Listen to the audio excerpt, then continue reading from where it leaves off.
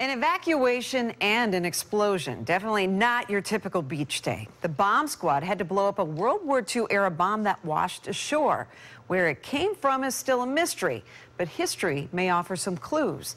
8 on Your Side is covering Pinellas County, and Josh Thomas joins us tonight at St. Pete Beach. Josh? Good evening, Stacy. Well, things here on St. Pete Beach, as you can see behind me here, are back to normal a day after experts were called here to blow up a military bomb that ended up in the sand. While it's gone, the question remains, where did it come from?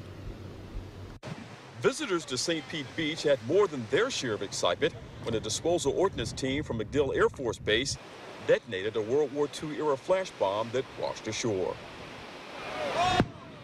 The device, similar to this one, was discovered yesterday, but investigators are still trying to figure out where it came from. I'm sure that it came from one of our planes that were flying over Tampa. How long it had been there, sediment transport, it's probably been there a long time. Jim Wilson is the supervisor at Fort DeSoto Park, an area not far from yesterday's discovery that was used for bomb training runs during the war. Visitors to the area are not surprised by the discovery. There's got to be tons and tons of ordnance scattered everywhere. It's going to be found. There's nothing you can do about it.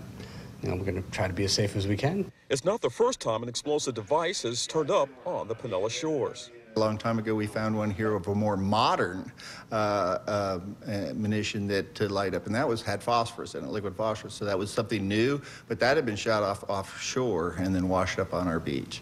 I'd much rather see ordnance from, the 40s show up here than ordnance from the 2000s. The immediate area was evacuated, but no one was hurt. Should the public obviously be concerned? Well, anytime. I mean, the St. Pete Beach incident is a great example. Anytime you find something that's a little out of the ordinary, yes, report it to the local sheriff or police department so that it can be, looked at. And while it's not known where that bomb originally came from, Supervisor Wilson is quite certain that somebody at MacDill Air Force Base has been working to find out its origins.